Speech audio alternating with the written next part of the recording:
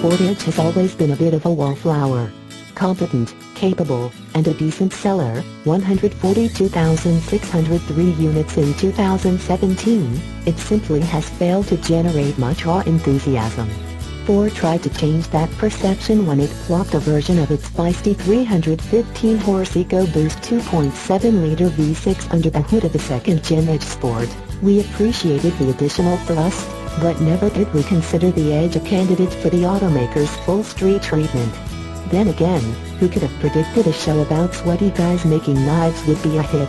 It's tempting to dismiss the 2019 Ford Edge Street, which replaces the Sport model in the lineup, as a crass attempt to ascribe some hard-earned street credibility to an otherwise civilian model. Ford has assured us that the Edge Street was, in fact, developed with the Ford Performance team, which the list of upgrades seems to confirm. Power play. Kicking off the makeover is the installation of a 335 HP version of the twin-turbo 2.7-liter V6, still with EcoBoost branding.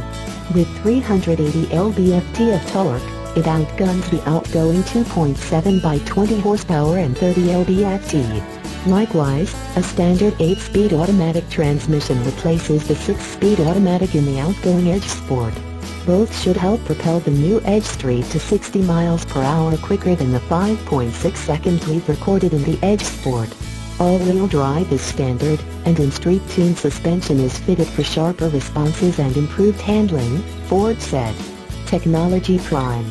The regular Edge is also refreshed for the 2019 model year, getting new fascia elements as well as a new liftgate, rear bumper, and illumination. Street-specific appearance cues include a wide mesh grille, side skirts, and dual exhaust outlets. Inside, more aggressively bolstered front seats join in street logo on the wheel, seat backs, and sill plates.